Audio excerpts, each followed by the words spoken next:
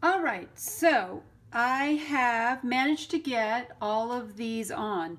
One of the things I'm going to share, a real quick tip I learned was that especially these thicker pieces, they wanted to pull away.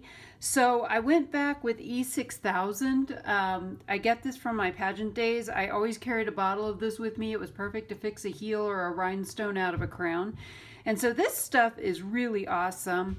It was really great to work with, and I found that I had to go back and double check things, so just taping things down did not actually hold things in place. So I did get my bumblebees on, and we got these pieces on, and then I added some pieces around the edge. So at this point where I am is I want to start sealing these with gesso. They're a little bit shiny. I don't, I want to have that. So what I'm going to do is start out, I just bought these. This is the white sand. We're going to use this one in a minute. And this one is just the heavy gesso.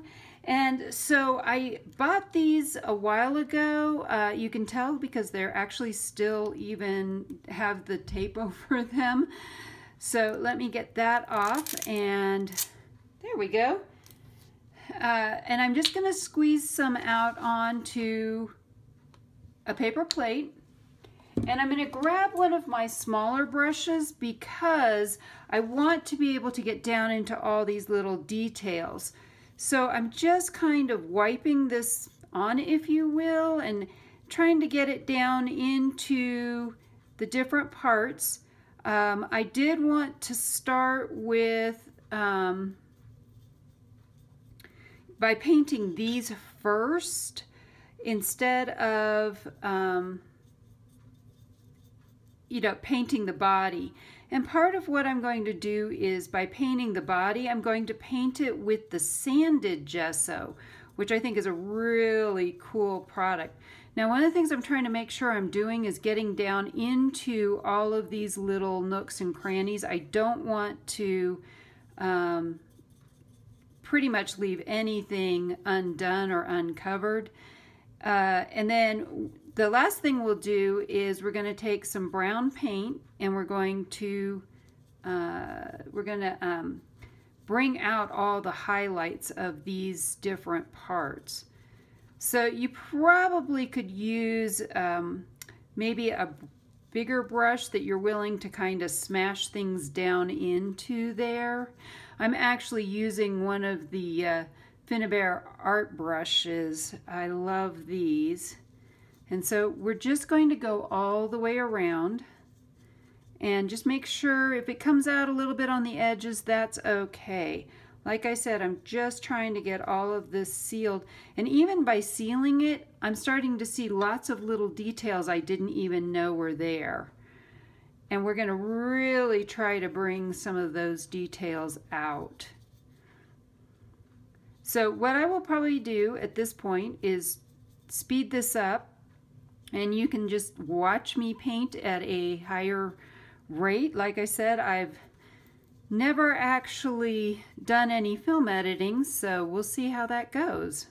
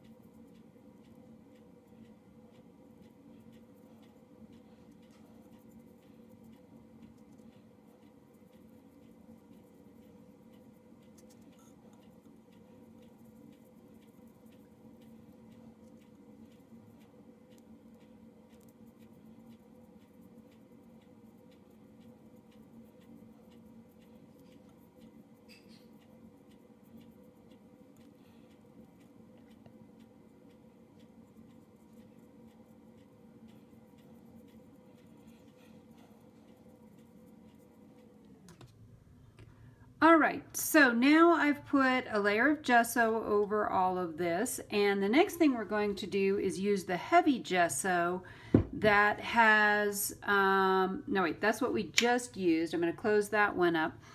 This is the one. I want to use this textured paste, the white sand, because that's what I want to put over the whole thing to make it, to cover up any of the paint that might bleed through and just give it a little bit more texture as well.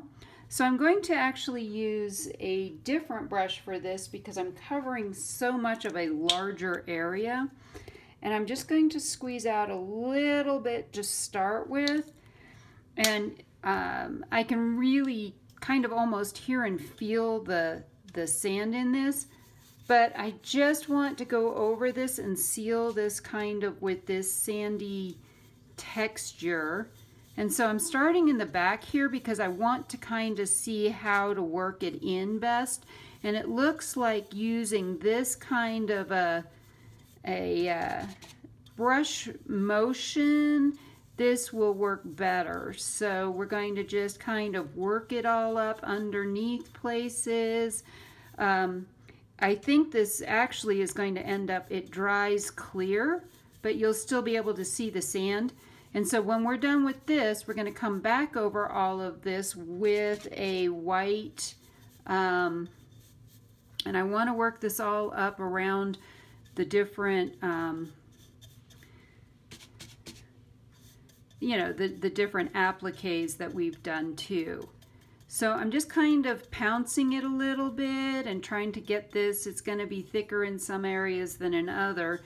So I'm going to actually turn this upside down now, and we're going to just keep going all the way around. So at this point, I will attempt to speed up the camera. I may use all of this, we'll see. But I'm going to attempt to speed up the camera, and you can just watch me do this real quick.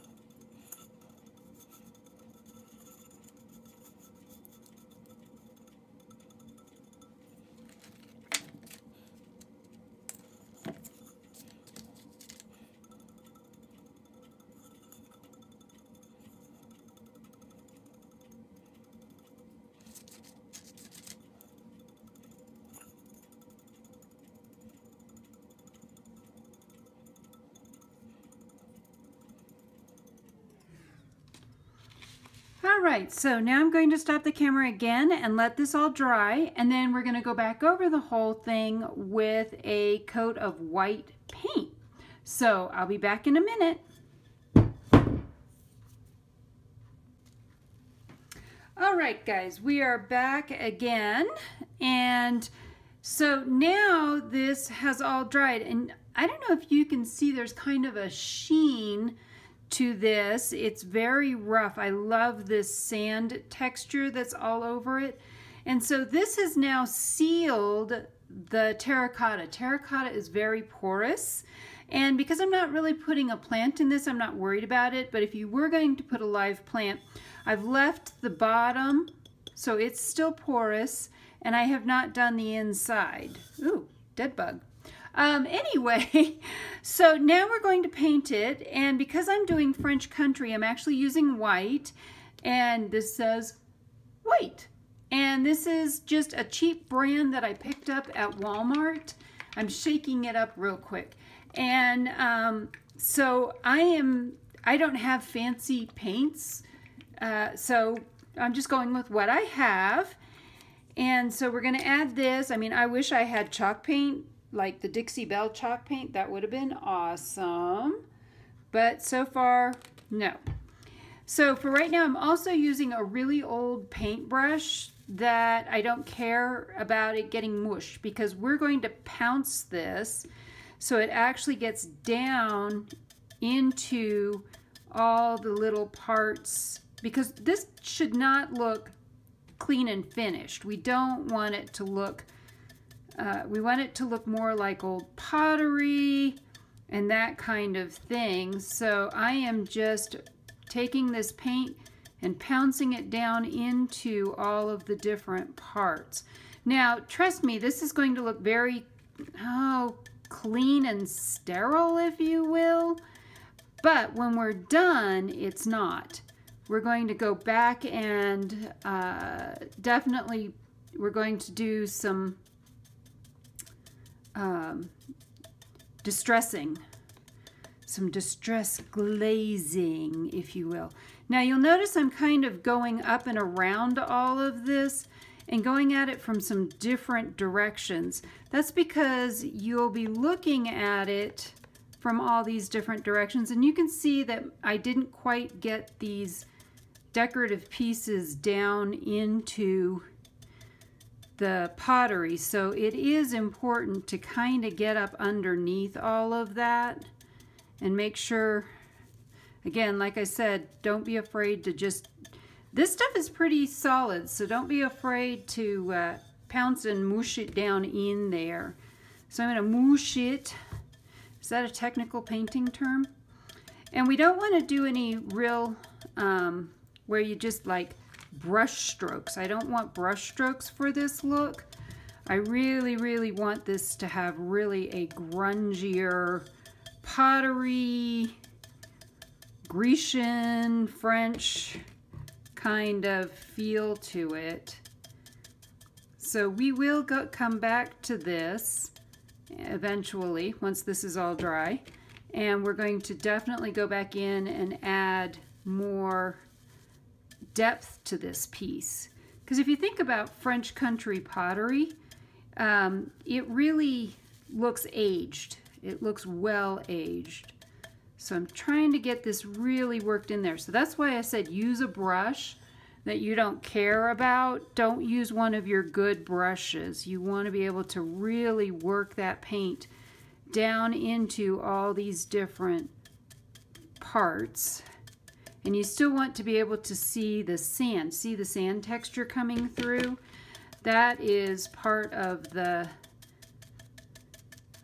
charm, if you will, of all of this. So at this point, you probably, again, don't want to watch me paint all of this. So I am going to stop talking, and we are going to move this into fast motion, and I will be back when I'm done.